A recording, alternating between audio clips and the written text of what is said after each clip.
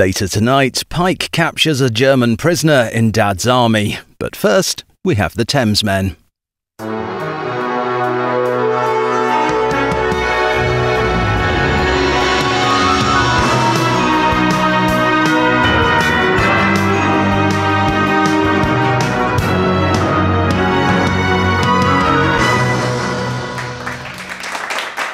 George, we're on. George. So I just get me tea. Just get me tea. Hello. No. Ta-da. Ta-da. Sorry. It's like working. Working with unprofessional people like you just makes my job a lot harder. You know. It's never a dull day around here. You know. How are you? Yeah, good. It is. It's. We don't normally do these. This is an afternoon recording. We normally do an evening recording, but it's absolutely tipping out rain here. Well, hey, I'm George. I'm in Los Angeles, and it's not tipping it with rain, but I'm just shut inside doing this. So it's lovely.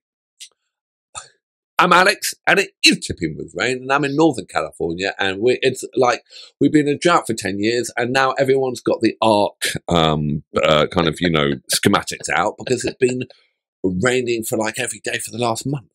There was talk about, there was apparently some scenario planning, some 10 years ago, which we've just updated, which is talking about, and it's like a 1,000-year event, which isn't what's happening now, but they say it's the potential of where these atmospheric rivers that are hitting San Francisco right now, they would just keep coming, and they would flood the whole of the inland valley, the whole of Sacramento, and you'd end up with this huge lake and billions of dollars worth of damage. So you might be on the way for that. You might need your ARC.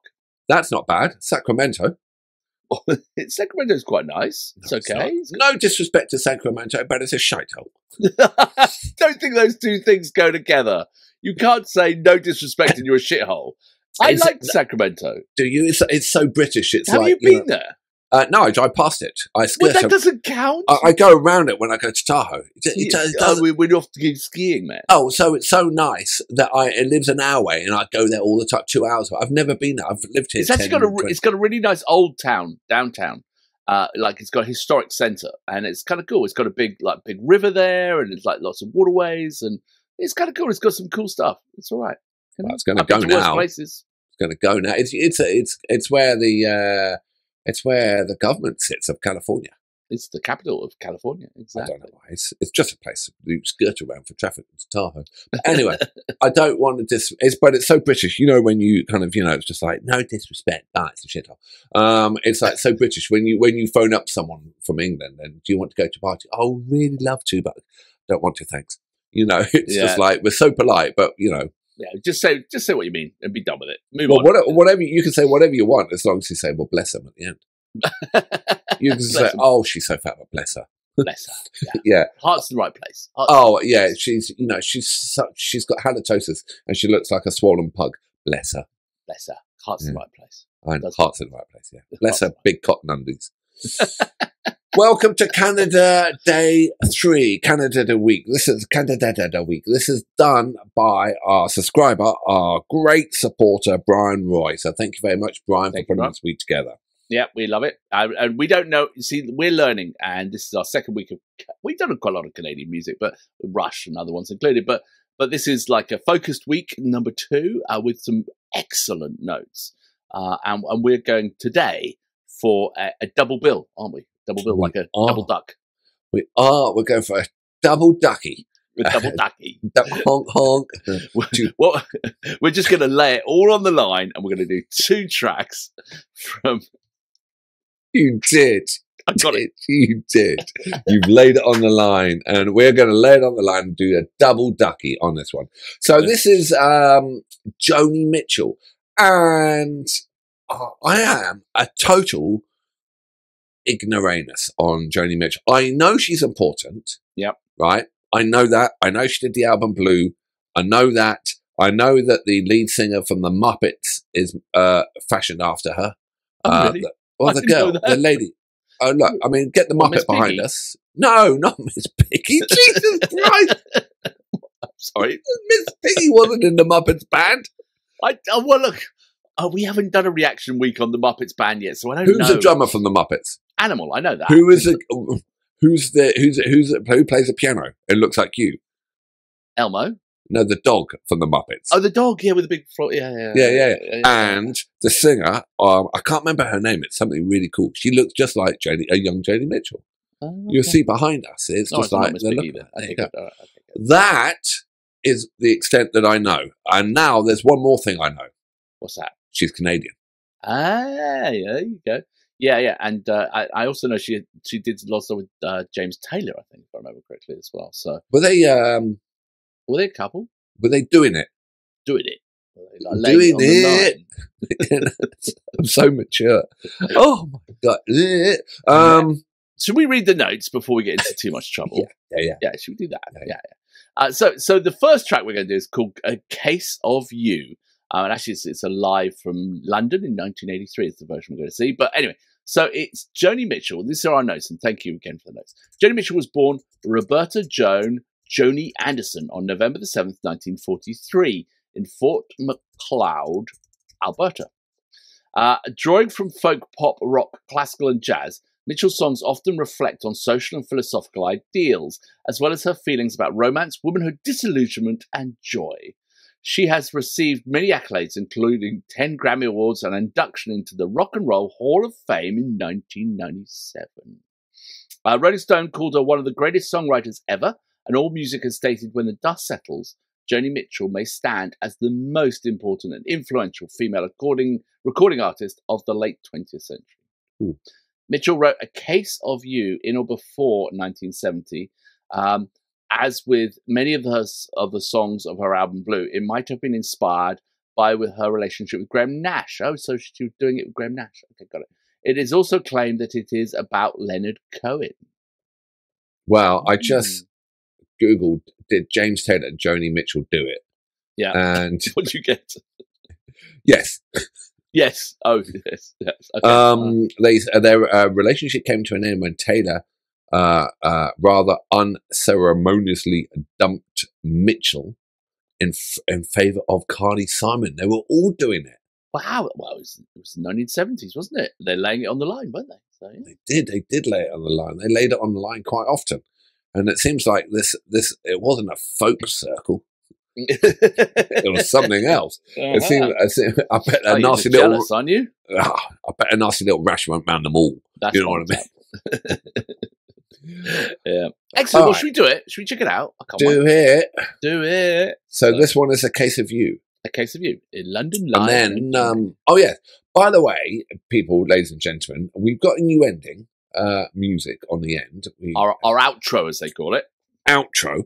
And it's basically a Hammond solo done by Data from Star Trek. Now, I'm going to give a free t-shirt away to whoever can spot who did the music. Yep. Okay, so you've got to get the musician who did the outro music on our outro and put it in the comments down there. Chris, you're not allowed, the curator, you're not allowed. Rick Fairman, you're not allowed to join either because you know a lot about music. And Sean, the other one, you're not allowed to know. You're not allowed to enter. Anyone, at the end, we got another Joni Mitchell, then listen to the outro music. If you know who wrote the music, put it down there, and I'll put them in a randomizer, and then I'll DM you, and I'm going to send you out a Thamesmen t-shirt, because I'll be interested if anyone gets this. Yeah, it's a great track. So, yeah. All right. Anyway, so back to Joni Mitchell, A Case of You, and are you ready, sir? I am. Let's do it. 3, 2, 1, go.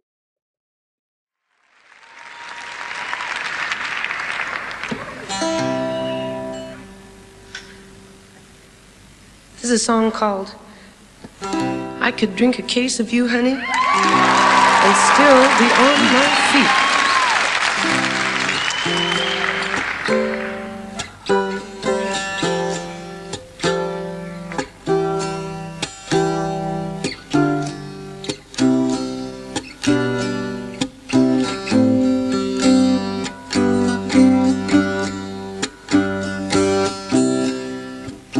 Just before our love got lost, you see, I got as constant as a northern star, and I said, constantly in the darkness, where's that at?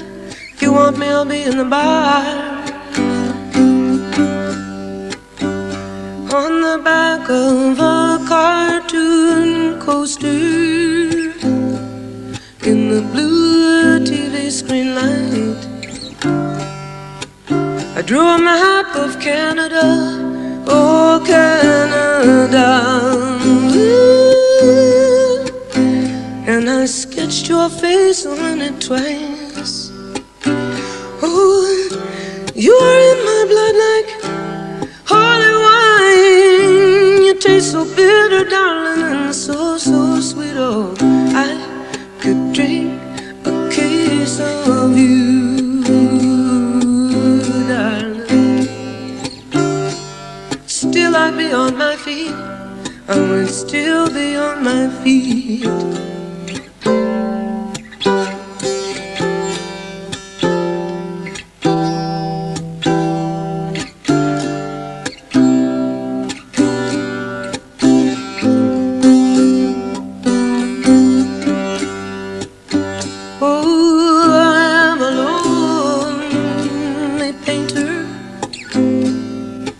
I live in a box of paints. I'm frightened by the devil, and I'm drawn to those ones who ain't afraid. I remember that time that you told me, you said love is touching souls. Surely you touched mine, 'cause part of you pours out of me in these lines from time to time. Oh, you are in my blood, you're my holy wine. You're bitter, baby, but you're so, so sweet. Oh, I could drink a case of you. Oh, and I would still be on my feet.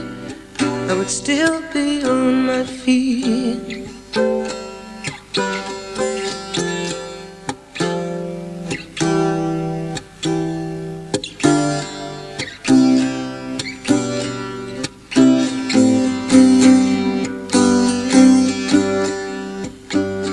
I met a woman, she had a mouth like yours.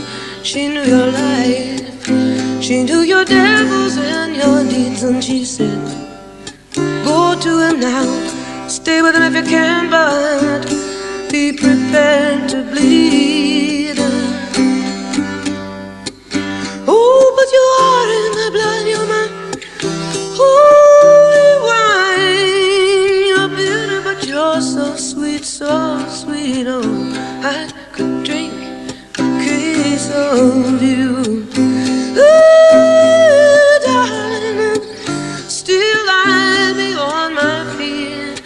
Still be on my feet.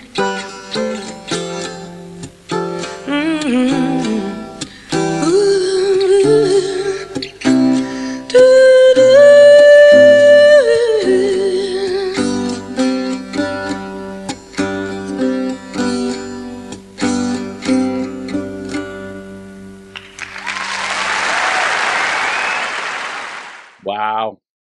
Wow. She's proper, isn't she?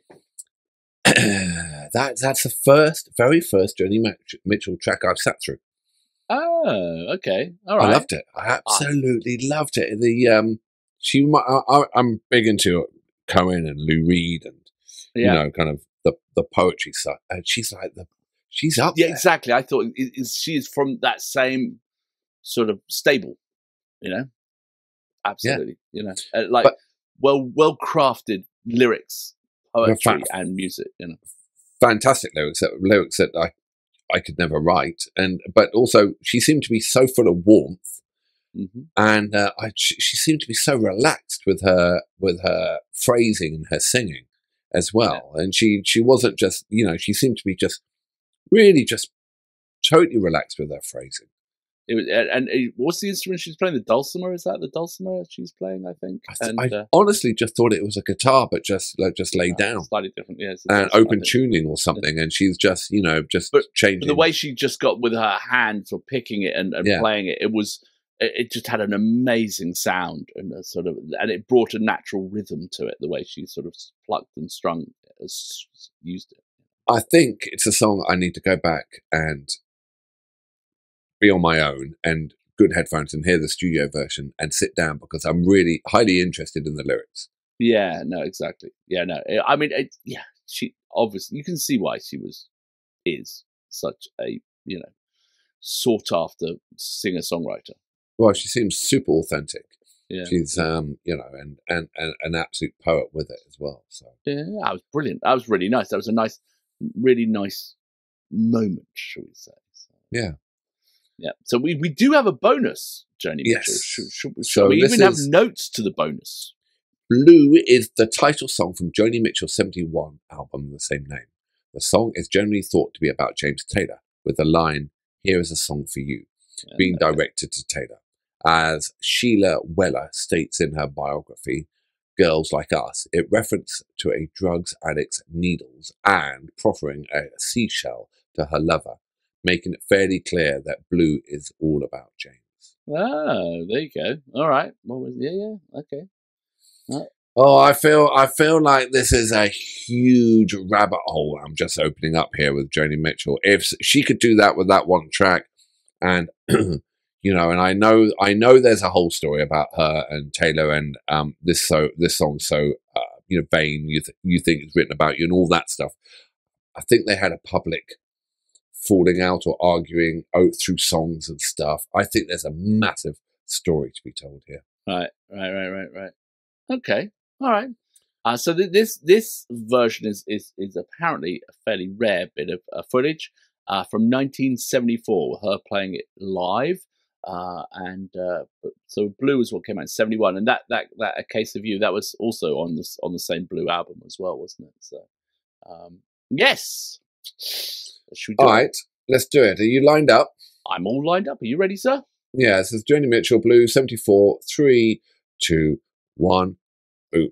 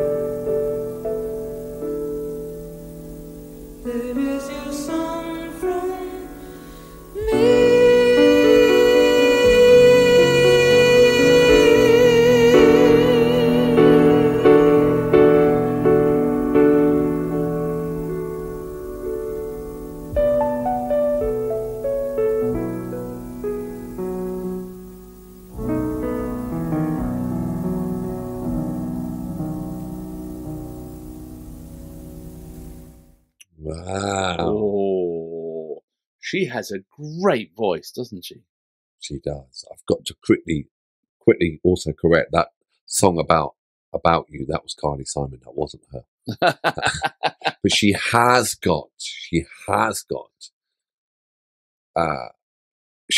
an amazing voice and also the amazing songwriting skills. So the way she structured all that, it's not your traditional verse chorus. She's more like a Leonard Cohen in a song. It's a story. It's a tale. It's a a true artist. Rather than just a songwriter, she's a real true artist. She seems to be painting with words and rhythms crafting and things. Yeah, absolutely. For 1 second, I thought it reminded me of Kate Bush, or Kate Bush reminded me of her. Maybe the other way around in terms of chronologically. And it's not just because she's a female singer-songwriter, but because of the sort of complexity of the songwriting and the sort of phrasing of it. There was a moment in it, like about a third of the way through, I was going like, that seems familiar in a good way. Yeah, but then you've got Joni Mitchell, Carole King, Carly Simon, Kate Bush, Tori Amos, and you've got all these great female songwriters.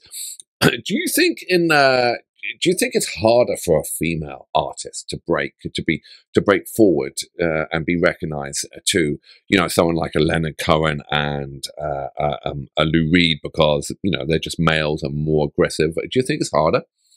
That's a really good question. I've never really thought about that.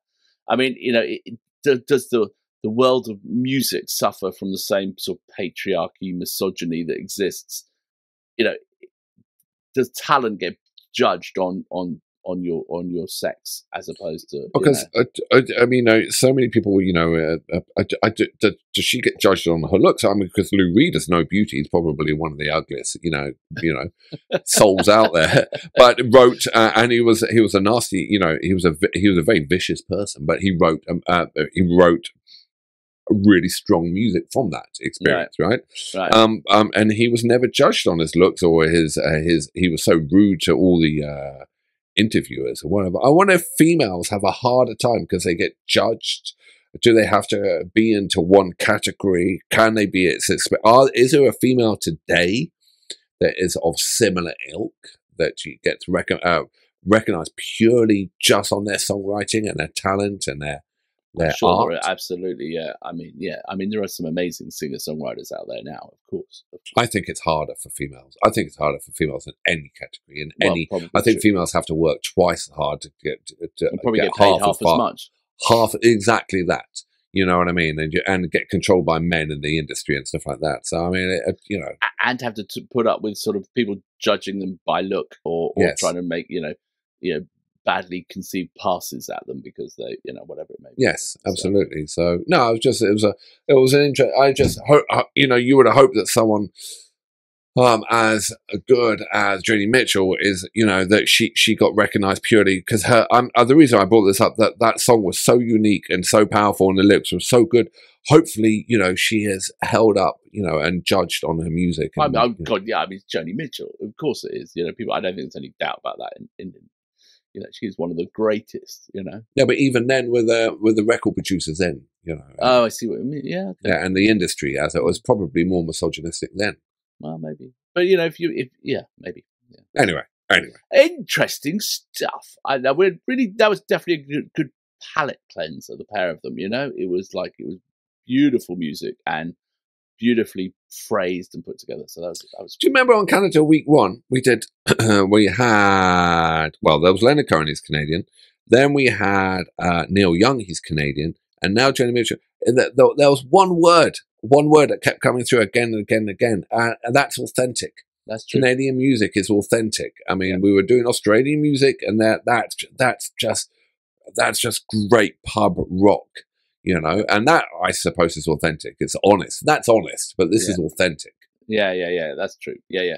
Now, tell me, this is a stupid question, but was James Taylor Canadian? I've got no idea. Let's look up. Was James Taylor, or is he Canadian?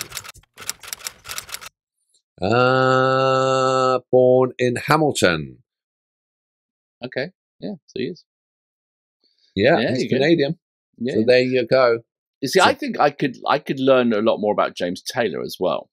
You know, I mean, there is a certain cliche about some of James Taylor's songs and things like that, but I have also heard some stuff which is, again, singer-songwriter, which sums up a moment, a mood, has a feeling to it. And I think that's something I could learn some more about, I reckon, probably. You know, there's nothing wrong in knowing what you don't know. Yeah.